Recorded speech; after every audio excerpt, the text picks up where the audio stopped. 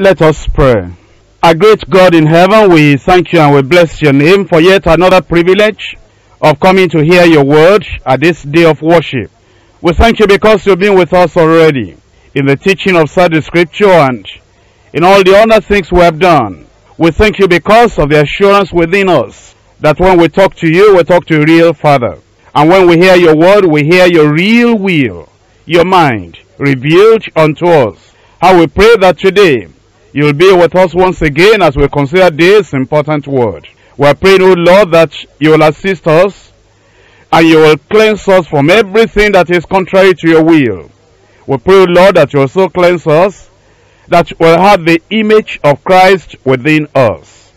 Be with us, Lord, and help us, Lord, to be doers of your word.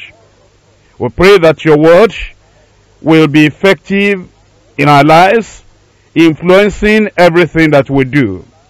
In Jesus' name we pray. We're looking at Romans chapter 3 and verse 31. Romans chapter 3 verse 31. As we look at this verse, I'm sure you know that we've been following this series as we have been considering the effectiveness of saving faith, living faith, dynamic faith in the life of a child of God, in relationship to his conduct, his behavior, in relationship to his attitude to the law of God. Actually, you know, it's a question that comes at the end of chapter 3. As Paul the apostle had delivered to them the message of justification by faith, of salvation in Christ, telling us it is by faith and faith alone. Then he asks the question, in Romans 3:31, do we then make void the law through faith? God forbid. Yea, we establish the law. As we have been on this verse, and we have been considering the relationship of faith, living, saving faith, with the law of God, the moral law of God, we have seen very clearly that when faith is operative in our lives, that faith will touch the heart, change the life, and change the behavior. And we have been looking at the commandments of God, the 10 commandments in particular, one by one. We've gone through numbers 1 to 9. And what remains for us today is to look at the effectiveness of saving faith, cleansing faith, the faith that sets free, delivering faith, in relationship with the 10th commandment. And so we're going to look at faith that sets us free from covetousness. Faith that sets us free from covetousness. I've told you in times past that faith is closely connected with love. The love for God and the love for our fellow man. When we believe on the Lord Jesus Christ, it reconciles us with God. Not only that, it reconciles us with our fellow man. It makes us to love God and love our fellow man. And if we love God, we're going to have the right attitude to the commandments of God. If we love man, if we love our neighbors, we're going to have the right attitude also to our fellow man. In fact, we're told in Romans chapter 13. Romans chapter 13 verse 9. For this, thou shalt not commit adultery. Thou shalt not kill. Thou shalt not steal. Thou shalt not bear false witness. Thou shalt not covet. You see that? Thou shalt not covet. And if there be any other commandment, it is briefly comprehended in this saying, namely, thou shalt love thy neighbor as thyself. The concluding thing comes in verse 10 as it tells us, love worketh no ill to his neighbor. Therefore, love is the fulfilling of the law. So then, as we look at this particular commandment in particular, we'll see that it is faith that so cleanses us, that so works within us, that so sets us free, that covetousness is taken away from our lives. Look at Exodus chapter 20 and verse 17. Exodus chapter 20 verse 17. Thou shalt not covet thy neighbor's house. Thou shalt not covet thy neighbor's wife. Thou shalt not covet is manservant, nor is maidservant, nor is ox, nor is ass, nor anything that is thy neighbor's. From the time that Eve desired the forbidden fruit, and ate that forbidden fruit, and also gave to her husband Adam to eat, covetousness has been the universal sin of man. Sinful desire for what others have, which we don't have, is a great sin. In fact, it is the cause of many other sins and many crimes in life. However, when saving faith is truly manifested in Christ, the heart is changed and our lives are free from covetousness. As we look at the relationship of faith, saving faith, and cleansing from covetousness, freedom from covetousness, we look at three major points. Number one, covetousness, man's damning sin. Covetousness, man's damning sin. Number two, conversion with godliness with contentment. Conversion brings godliness with contentment. Number three, maintaining victory over covetousness. Maintaining victory over covetousness. As we look at these subtitles and we look at the various references of Scripture, these things are to show us that if we're truly saved, there will be the evidence in our lives. There is nothing like being saved and lacking evidence. There is nothing like being saved and there will be no change of life. If we are truly saved, if we are truly born again, there will be the evidence in our lives and we'll be totally set free. We will manifest freedom from covetousness. What is covetousness? Where do we find covetousness? What are the evidences of covetousness in the life of the natural man? That brings us to point one, covetousness, man's damning sin. Already I have read unto you, but let's go back to that. Exodus chapter 20 verse 17. Thou shalt not covet thy neighbor's house.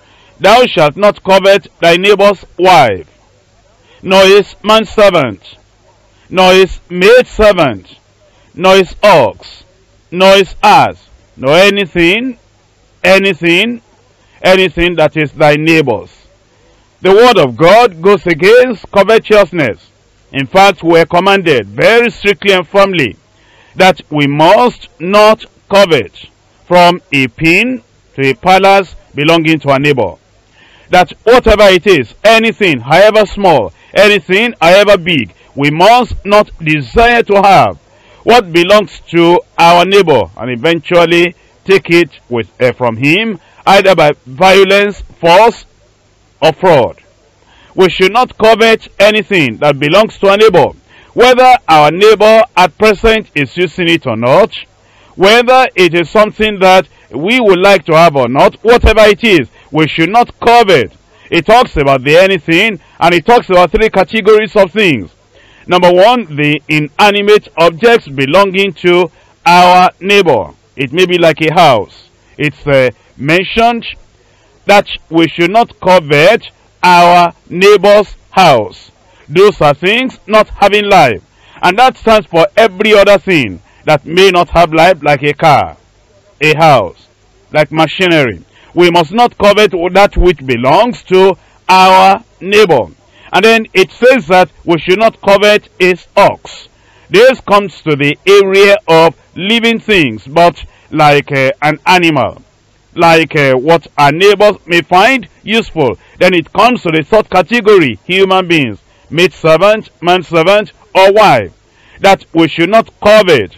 And even those three areas, inanimate objects, or the animals, or the human beings belonging to our neighbor, even though they cover every side and every area, yet to make sure that nothing is lost, it says, nor anything that belongs to your neighbor. And yet, as I've told you in this first point, that covetousness is the damning sin, the great sin, the universal sin, the common sin of man. You find it in many lives because they have not known the Lord. You see, it is the lust of the flesh, the desire of the eyes, the thing that people want so that they will be able to make what belongs to others their own. But it is sinful, and it is not right. It is not according to the word of God. How is covetousness manifested in the life of the sinner or the life of the backslider? In Joshua chapter 7. Joshua chapter 7 verse 21. When I saw among the spoils a goodly Babylonish garment, and 200 shekels of silver, and a wedge of gold of 50 shekels weight, then I coveted them. Then I coveted them, and took them. And behold, they are hid in the earth, in the midst of my tent, and the silver under it. Here we see what happened to Achan. Actually, the Lord had commanded the children of Israel. He had said they shouldn't touch, they shouldn't take any of the things they'll find in Jericho, because everything was to be consecrated unto the Lord. But then Achan obviously happened to have been among the warriors of the children of Israel, among the people that went in, among the adults that went in, so that they will be able to capture that city after the walls had fallen down. And then it tells us of what happened to him, because actually, do you know, that sin of covetousness that eventually led him to take what he took brought defeat upon the children of Israel, because without knowing what had happened, they went on into battle. And even though the Lord had promised them that no man shall be able to stand before them, that they will defeat the enemy, that every sole of their foot, every place the sole of their foot shall tread upon, it shall be theirs. But you know, they suffered defeat. In fact, some people died. And so Joshua and the elders in Israel, they came to the presence of the Lord, wanting to know the reason for the defeat that came upon them. It was then that the Lord told them there is sin in the camp. And when they found out, eventually they discovered Achan had done what he did. You see, this sin causes defeat in the lives of many people. It causes lack of answer to prayer in the lives of many people. It makes the Lord to forsake people because it is a great sin. How did this sin come upon him? Not only that, how did it produce another evil in his life? I want you to look at three verbs here. It says in verse 21, when I saw. When I saw.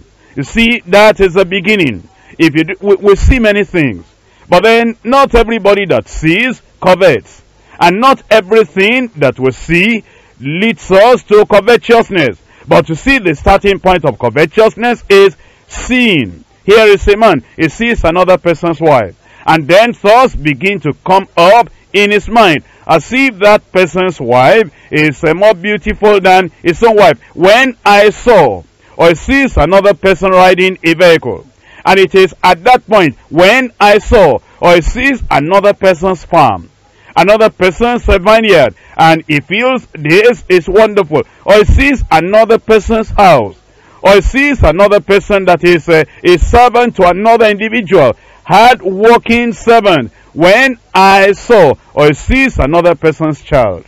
When I saw, or where he goes to attend the wedding and he sees the beauty of the wedding is attending. When I saw, that is the very beginning of what may cause covetousness in a person's life.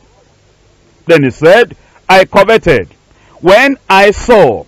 You see, what happens is that for people that allow covetousness to take root in their hearts, when they see, they do not just see and pass by. They do not just see and forget it. They do not just see and allow the thing to go like that. They begin to think about it. They begin to meditate about it. They begin to brood over the thoughts coming upon them, coming within them. And then he said, when I saw, there was no discussion with anybody.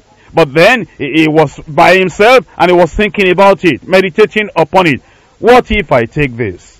What if it belongs to me? What this thing will befit me, this Babylonish garment, and this wedge of silver, and this weight of silver and gold. I'll just become rich instantaneously, all of a sudden. What I didn't have before, I will have. Then he began to think, and his mind and his flesh began to plan with him. You'll be richer than even Joshua. You'll be richer than all these other people. You have just come out of the wilderness, and all the things you brought away from the land of Egypt, everything has been spent, everything has finished, and nobody has anything now. In fact, I'll become head and shoulders above the rest of the children of Israel. When I saw, thoughts became many in the heart. And then he said, I coveted. You see, after that, there's the next step. When a person has sinned, and when a person has coveted, he'll be looking for opportunity to take it. He'll be looking here and there. I hope nobody will see me. I hope nobody will discover. You see, when you see, it leads on to coveting, and it leads on to taking. Then he said, I took them. 3 points. Number 1, I saw. Number 2, I coveted. Number 3, I took. Isn't this the way all sins begin in the life of an individual? When I saw, you must refer back to the time of Eve. Eve saw, and then Eve took, and then Eve ate. Now you will see that if, because of the covetousness in the heart of man, it begins by seeing, and what you see you begin to desire. You begin to say, shouldn't I have that? Shouldn't I have that? At that point it is not yet sin. At that point it is temptation. When you saw that thing, and the devil brought suggestion to your mind, and he brought some thoughts to your mind, and he said, why don't you take it? Why do you think you are forbidden to use it? Why? Isn't that jewelry something? Why? Isn't that kind of dressing, isn't it good? What you see on that unbeliever, shouldn't you practice it? At that point it is temptation. If at the point of sin you say, no, I've made a covenant with my eyes, why then should I think and meditate upon a maid or upon another person's property? And then you say, get thee behind me, Satan. I'm a child of God now. I should not do that thing. I remember the word of God, that thou shalt not covet. If you take your son at that point, you become an overcomer. And that thing will not be your ruin. In the case of this man, Achan, he coveted. He desired it so passionately. It became what he was thinking about all the time, and what he was dreaming about in the night. You see, many dreams come as a result of multitudes of business during the day. What you coveted during the day, if you are not careful, you'll be dreaming about it in the night. He was thinking about it and dreaming about it. And eventually, when he woke up, he went and he took the thing. And so, covetousness is a very terrible sin, and it is the common sin of men. Well, in 2 Kings chapter 5. 2 Kings chapter 5. We're reading from verse 20. 2 Kings 5:20. But Gehazi, the servant of Elisha, the man of God, said, behold, my master has spared Naaman, this Syrian, in not receiving at a sand that which he brought. But as the Lord liveth, I will run after him, and take somewhat of him. Again, that is the manifestation of covetousness. And you know the story. It became the ruin of this servant of Elisha. Naaman had come, and he had received healing, and he had pleaded with Elisha that Elisha would receive some gift from him. But Elisha said no. Although he had not known the word of the Lord in the New Testament, because Jesus had not come, that says, freely you have received and freely give. Yet he was going by that principle, because the same spirit that was in Christ had been operating even in the Old Testament. And so he said, I will not take anything. And he let the man go. But then Gehazi looked at all that the man had brought. Once again, he saw. Oh yes, he saw Naaman when he came. He saw the changes of raiment. He saw all the things that were carried by the servants of Naaman. And he said, why should Elisha let this man go like that? When he saw, he coveted. And what's the next thing after that? He took. He went after the man. And look at verse 21. So Gehazi followed after Naaman. You see, it is that covetousness. It is that thing that is drawing from the mind, from the heart, that will make the man to even run after Naaman. Make him run after other people, wanting to take what belongs to them. When Naaman saw him running after him, he lighted down from the chariot to meet him and said, is all well? And he said, all is well. My master has sent me, saying, behold, even now there be come to me from Mount Ephraim 2 young men of the sons of the prophets. Give them, I pray thee, a talent of silver and 2 changes of garments. You see, covetousness will lead to lying. Here a lie came in, because you see, he had to give a reason.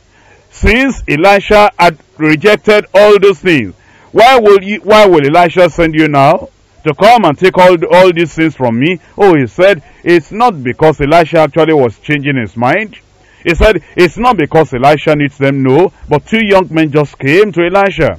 And Elisha has nothing to give them. And he just remembered that you are willing to drop something for him. Well, don't give to him, he said, but give to these 2 young men. Gehazi was saying, it is not for me, it is not for Elisha. It is not for Elisha, it is not for Gehazi. That's what he was saying. But these 2 young men that just came, he was saying, we are not taking anything from you because you are healed. It's not for me.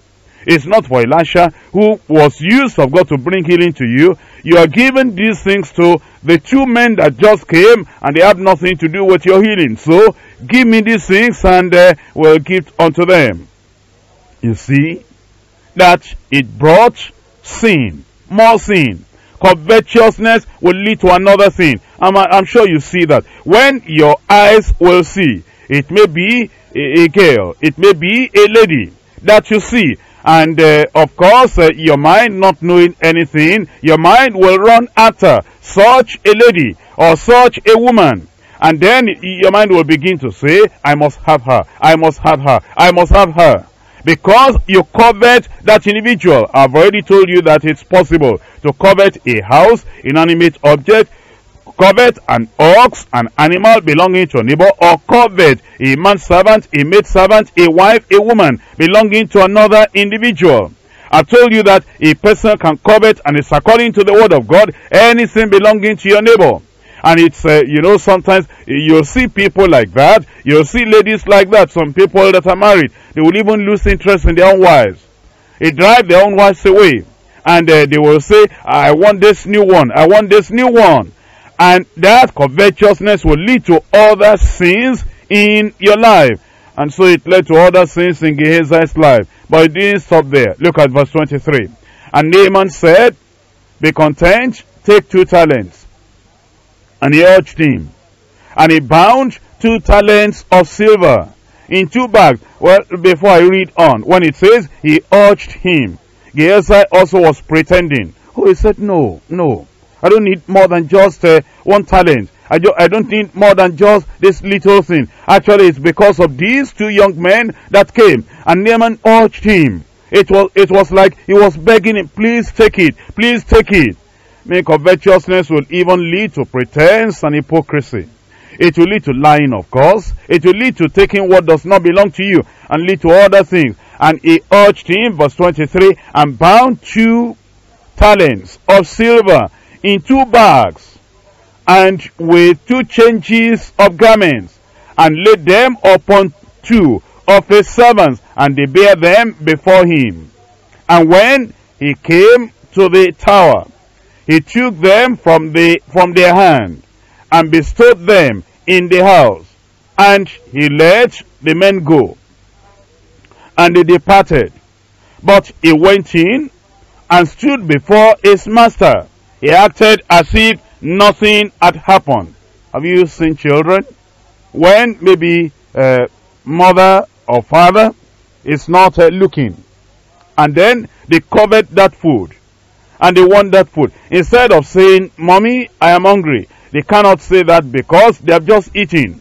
But because of the covetousness that is in the nature of that child, then he covets or she covets, and when mother or father is turning the eyes away or has gone somewhere, eventually will reach out and take that thing and may eat or may hide.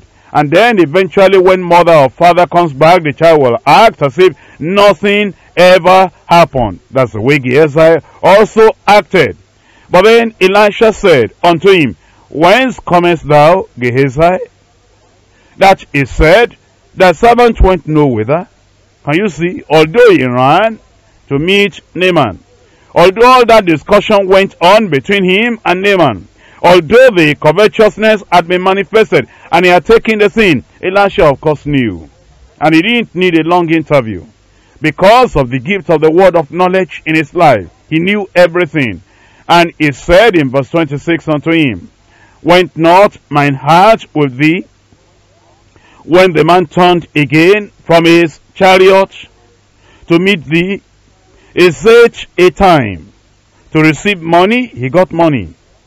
And to receive garments? He got garments. And olive yards and vineyards and sheep and oxen and men servants and maid servants.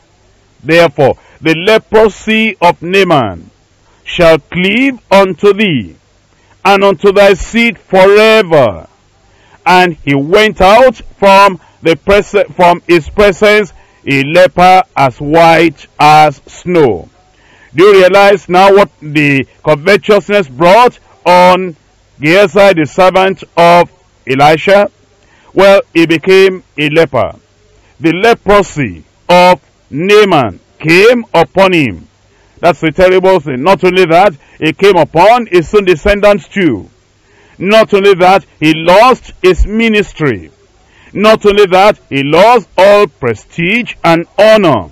Not only that, all that he got from Naaman, could he wear them? Could he wear those beautiful garments? Because you see, in the land of Israel, those who were lepers were despised so terribly that nobody will associate with them. And so you will see that punishment or judgment came upon him because of the thing that he had done. Covetousness is a terrible thing. And the Lord is warning us, we should not allow this sin of covetousness in our lives. In Psalm 10 verse 3. Psalm 10 verse 3. For the wicked boasteth of his heart's desire, and blesseth the covetous, whom the Lord abhorreth. You see, the wicked people, they have association, intimacy, friendship, agreement with those who are covetous. And yet the Bible says the covetous the Lord abhors. The Lord keeps at a far distance. The Lord will not allow those people, the covetous, to come near unto him. They cannot have fellowship with him.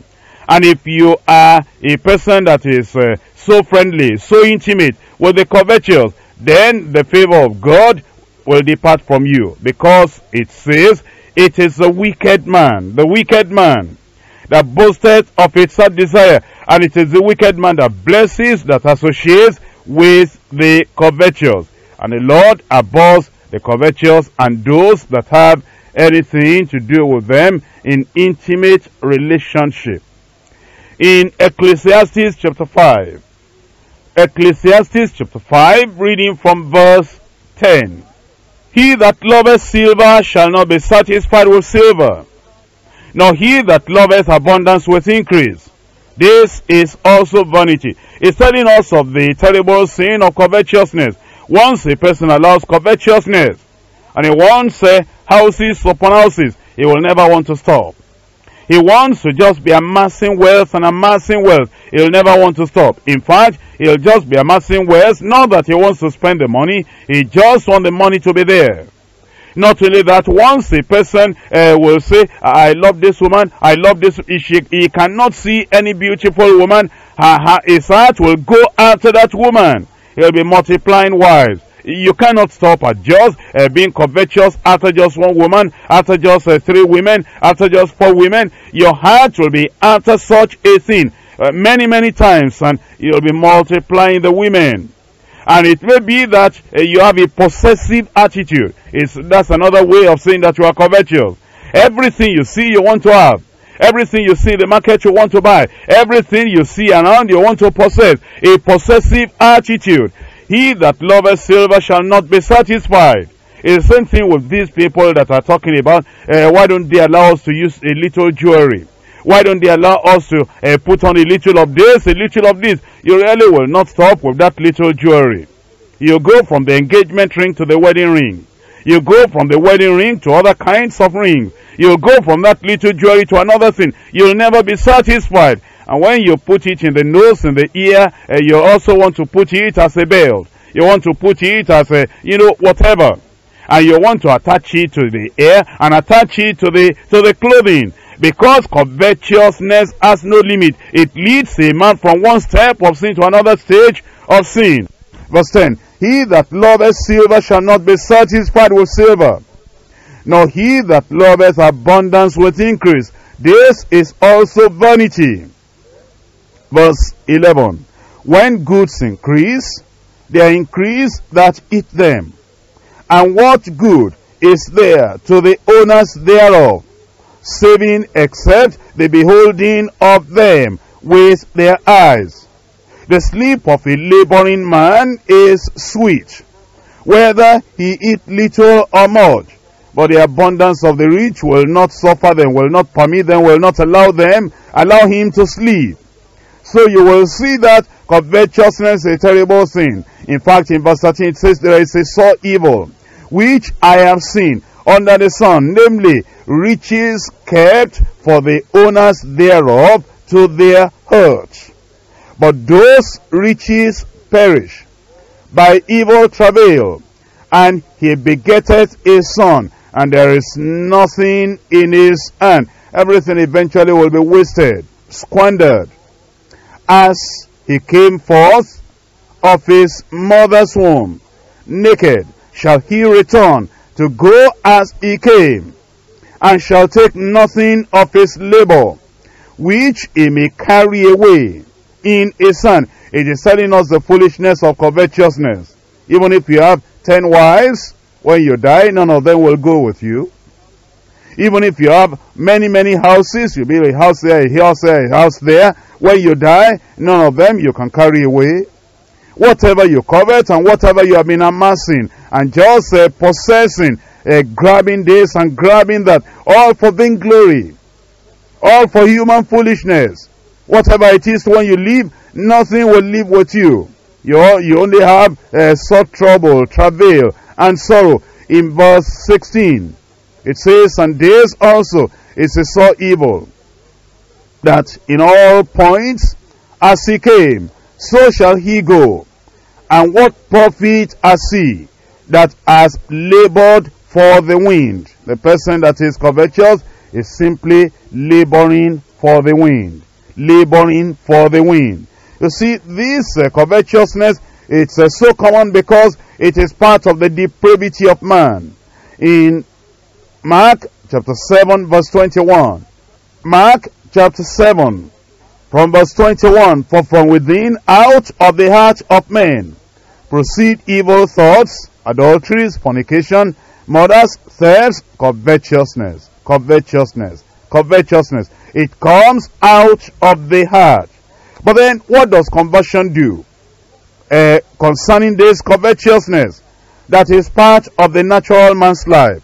When we become born again, when we become children of God, what will that conversion do in our lives? Well, that leads me to point number 2. Conversion brings godliness with contentment.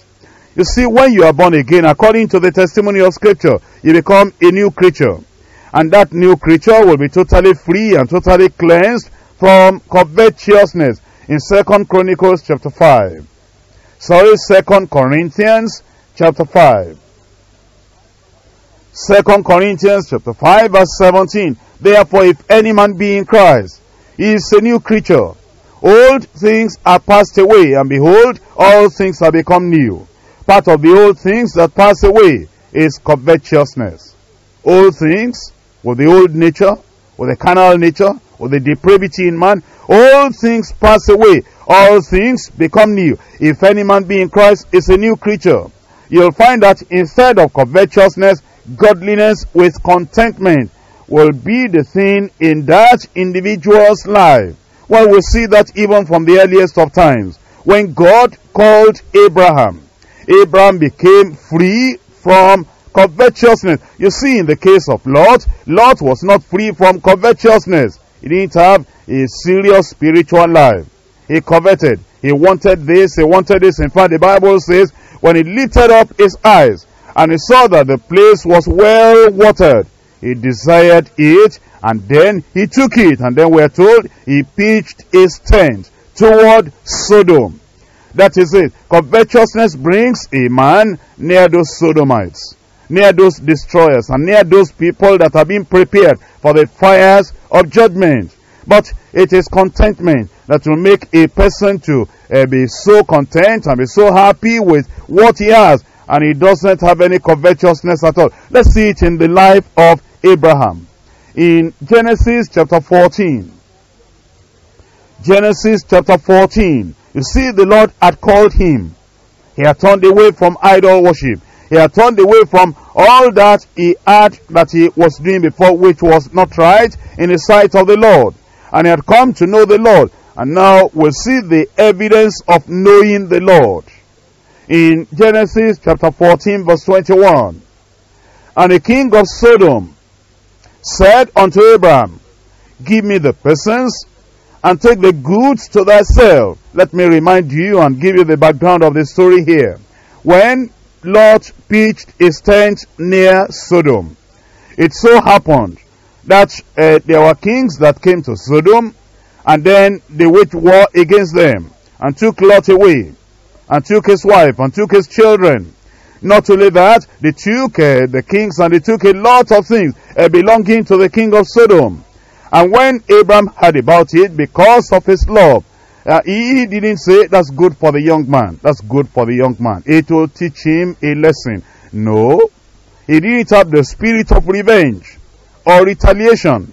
He wasn't rejoicing because the unfaithful young man had fallen into trouble. What he did was to take the servants raised up, trained in his own household, to go after those people to deliver Lot and all the people of Sodom. So he came back after the victory. And the king of Sodom said, oh, you have tried for us, you've done something for us.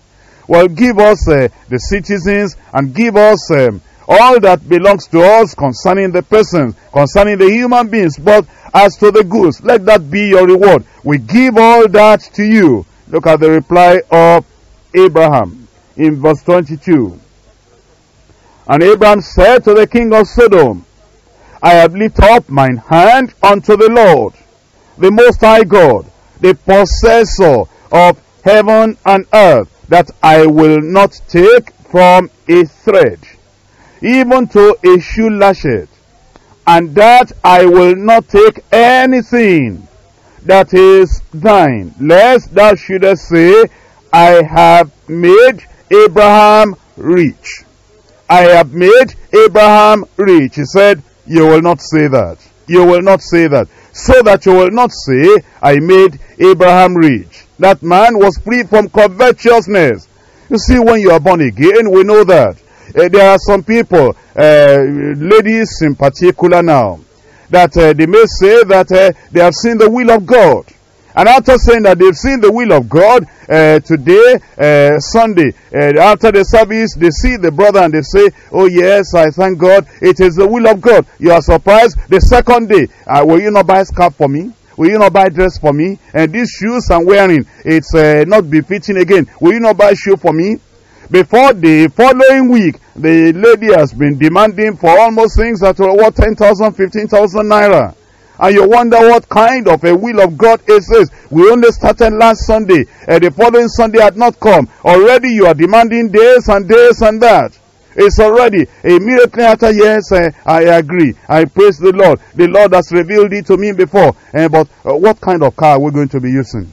What kind of house are we going to be living in? What will be the paint on the car that we are going to use? I like blue. I like red. I like this one. I like this one. In fact, when we leave, when we marry, are we going to be in GRA? Are we going to be in Shomolu? Are we going to be in Ketu? What is the matter? This thing started just about 2 weeks ago, and the lady is already demanding for heaven and earth.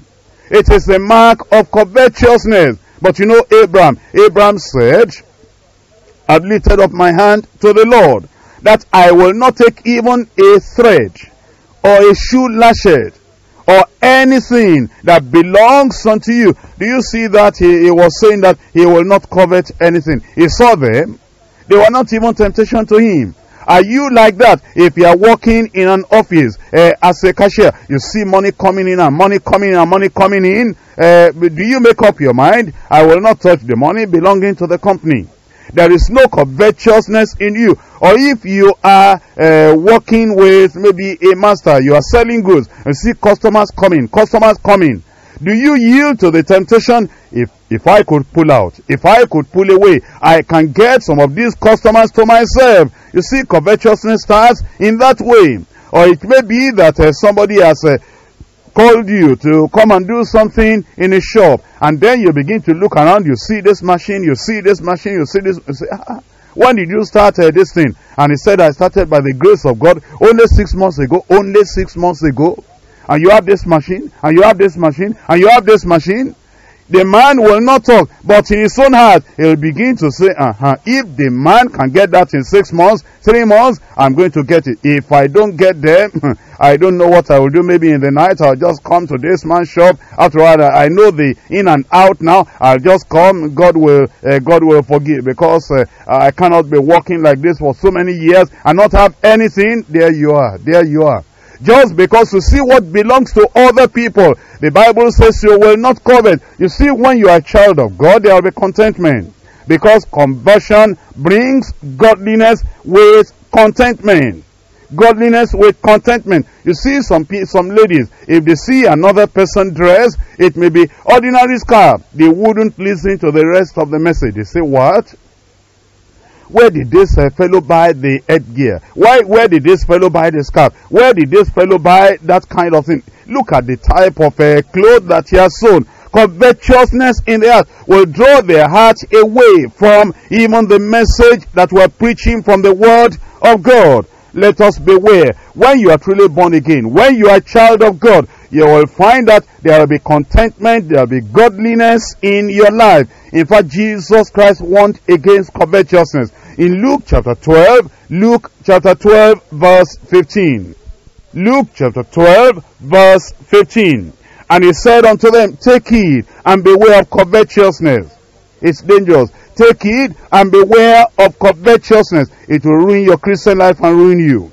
Take heed and beware of covetousness. If it will pull you from the throne and pull you right to the ground. Take heed and beware of covetousness. It will make the life of Christ, an eternal life, to leak away from your life if you're not careful. Take heed and beware of covetousness. It will make you to become an ordinary man, just like the men of the world who have never tasted of the grace of God. Take heed and beware of covetousness. For a man's life consisteth not in the abundance of the things which he possesses. So then you'll see that when we are born again, the Lord wants us to have contentment, wants us to be satisfied with what we have. In 1 Timothy chapter 6.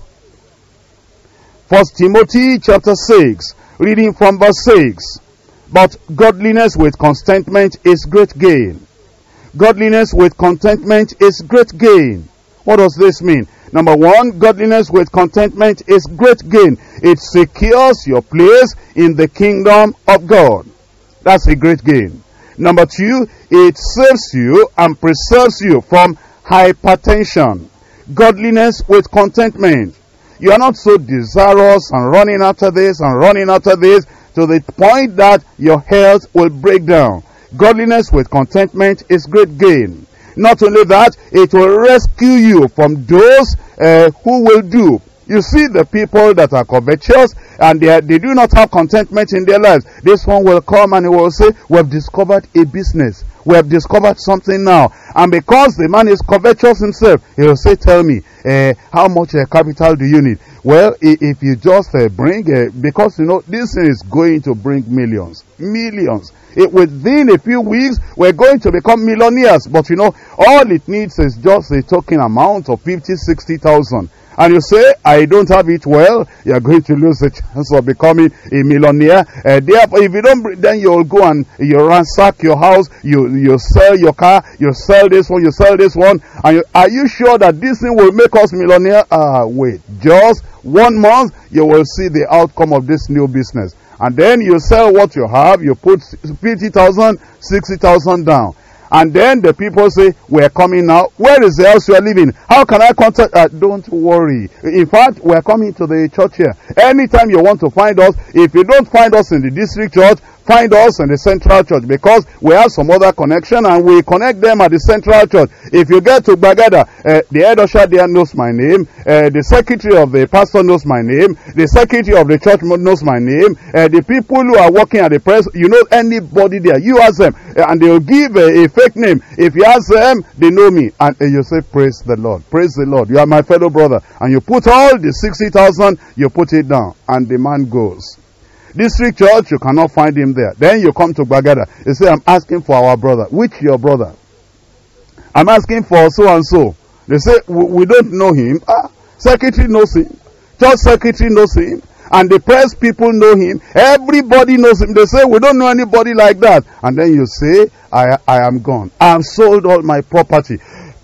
You see, contentment will deliver you from all that kind of thing that all the people that will do. That is why when we are born again, our lives become peaceful. When we are born again, our lives are totally changed. It says godliness with contentment is great gain. Or not only that, it will not allow you to die prematurely. You see, when people are not contented, they will join any kind of association, any kind of gang, and they will injure their lives. But it is godliness with contentment that will make you to spend all your life without any kind of harassment and without premature death. Then it tells us the reason why we should be contented. In verse 7, it says, for we brought nothing into this world, and it is certain,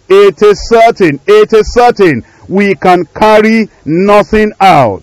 You ask all the people that are mighty today, that are rich today, it is certain they are not going to carry anything out. Why are we destroying ourselves? Because of things we are not going to be able to carry out. Can you sleep on 2 beds at the same time? Can you wear 2 coats at the same time? Can you ride 2 cars at the same time? What do you have in this world that does not take moderation, and that we should put a limit? Because we cannot even carry anything out. That day when Christ comes, if you make the rapture, then what are you going to carry out with you? And if you don't make the rapture, eventually when death comes, what are you going to take away with you? Then it says, having food and raiment. In this, it says, let us be therewith content.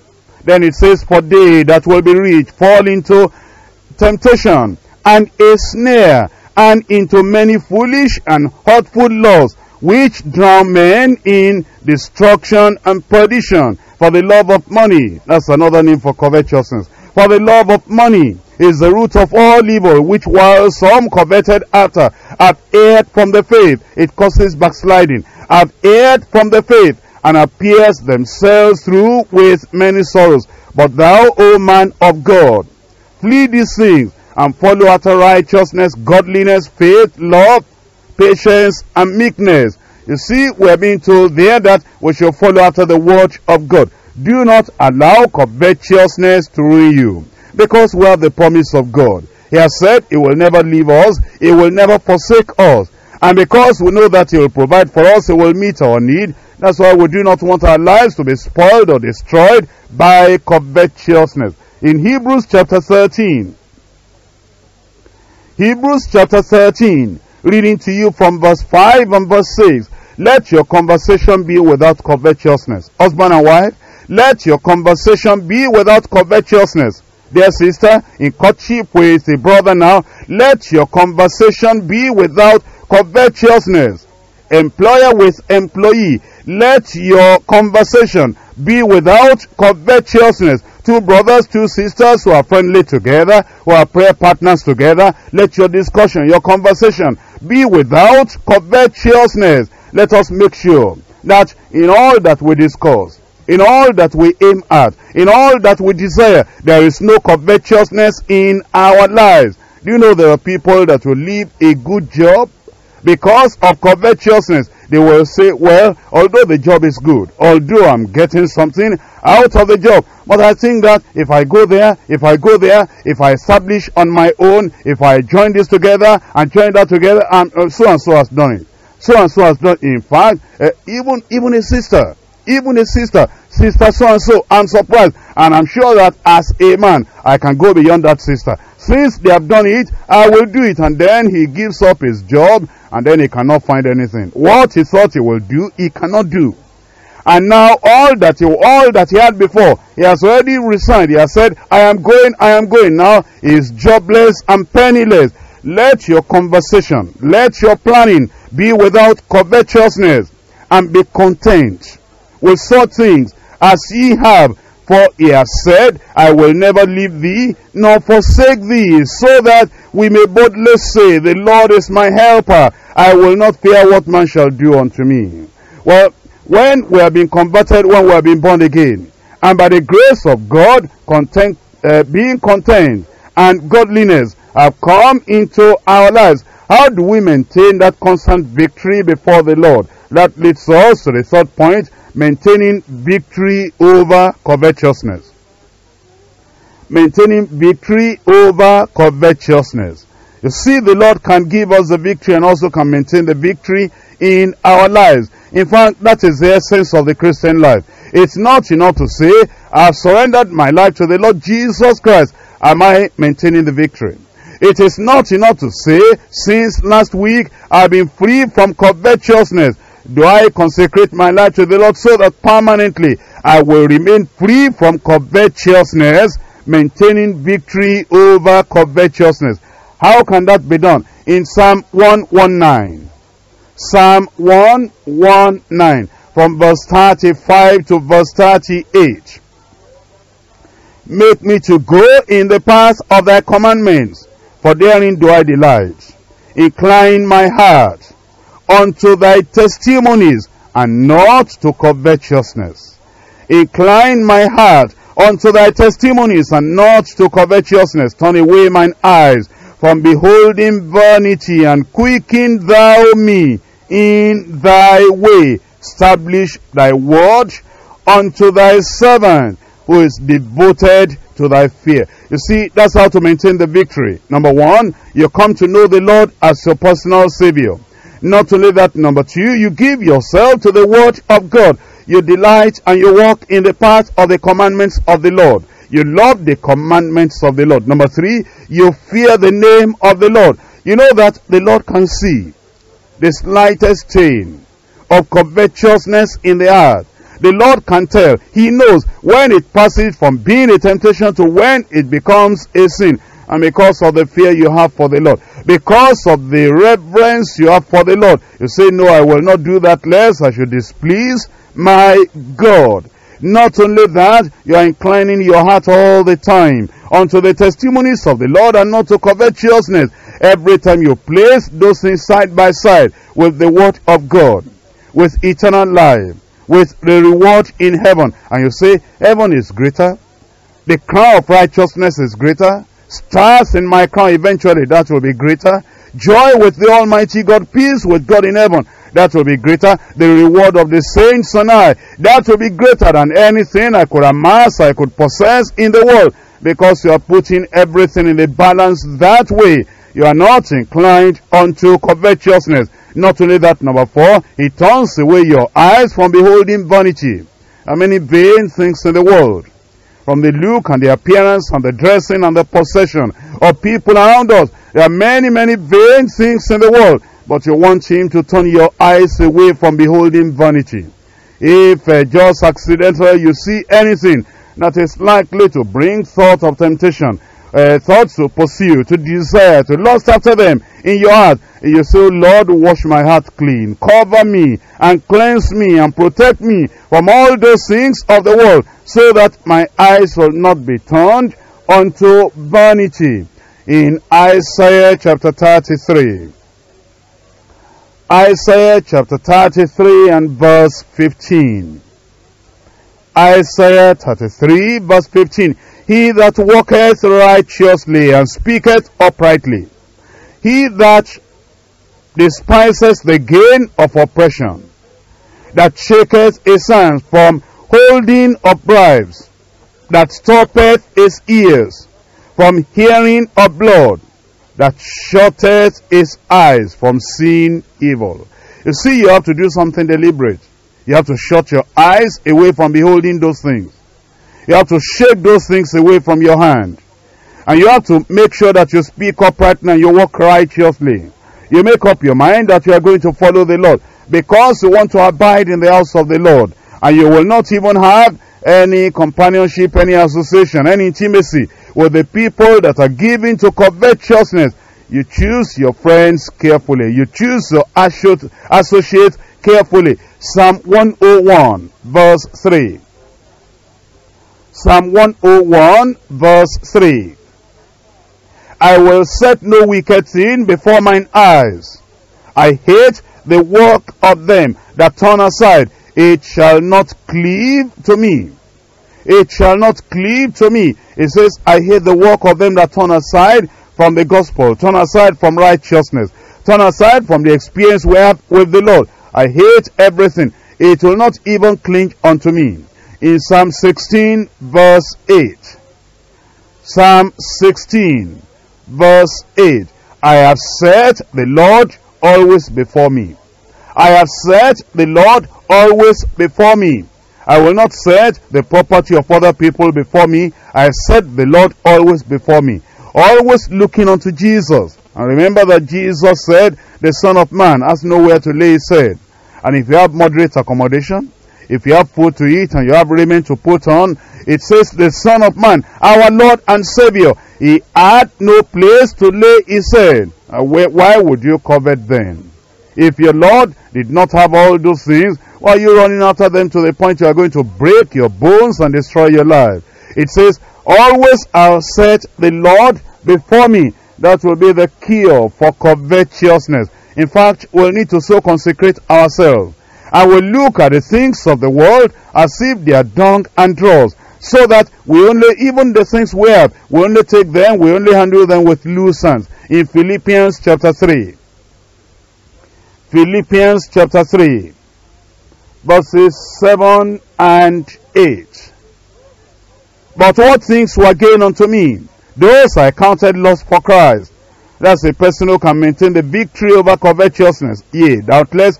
And I count all things but loss for the excellency of the knowledge of Christ, Jesus my Lord, for whom I have suffered the loss of all things, and do count them but dung, that I may win Christ. What's important to you as a child of God is that you just want to live a righteous life. And whatever little thing you have, you're satisfied. You're not running after the things of the world, comparing yourself with the people of the world. In Colossians chapter 3. Colossians chapter 3 from verse 1. If ye then be risen with Christ, seek those things which are above. That's the cure for covetousness. Don't seek the things that are on the earth. Don't spend all your life running after the things in this world. Already we have found that if we have food and raiment, let us be there with content. If ye then be risen with Christ, seek those things which are above, where Christ sitteth on the right hand of God. Set your affection on things above, not on things on the earth. That's the cure for covetousness. That's how to maintain victory over covetousness. Set your affection on things above. Are you thinking of house here? Well, that's all right if it's possible to build a house without going into sin. But remember, in my Father's house are many mansions. Are you thinking of, beautiful golden things here? Well, why don't you wait till we get to heaven? The streets are even of gold. Are you waiting for this privilege and that privilege here? Well, make sure it doesn't take away kingdom of God from you. It doesn't take salvation from you. And it doesn't take all the possession of eternal life from you. But when we eventually get there, we'll get more than we ever could get here on the earth. Set your affection on things above, not on things on the earth. For ye are dead, and your life is hid with Christ in God. When Christ, who is our life, shall appear, then shall ye also appear with him in glory. Well, you have seen today what the Lord has taught us and what the Lord has brought our way. You have seen that we can be free from covetousness. Before we pray, just look at this verse 5. Mortify therefore your members which are upon the earth. Destroy them. Take them off your life. Fornication, uncleanness, inordinate affection, evil concupiscence, and covetousness, which is idolatry. Deal with it. Deal with it recklessly, brutally. Deal with it. Take it away. Tear it away from you. And say, Lord, it will not remain in my life. It will not remain in my life. You see, when you come to the Lord Jesus Christ with the clear manifestation of saving faith, it will cleanse you and set you free from covetousness. Are you free from covetousness? Let's stand up now and let us talk to the Lord in prayer. If you have not been saved, obviously you'll discover that this has been a major problem in your life. But you can come to the Lord and you can repent of the fornication, the uncleanness, the lasciviousness, the works of the flesh, and the covetousness as well, and give your life to the Lord. And then the Lord will save you. If you have been born again, is the devil battling with that eternal life? Is the devil battling with you, making you to see this and see this and see this? And all your discussion has been discussion on material things, how to possess, how to receive, how to build, how to have, how to amass, how to get this, how to get that. Why don't you come to the Lord today and say, Lord, I'm in a backsliding condition. Oh Lord, I'm sorry for my state.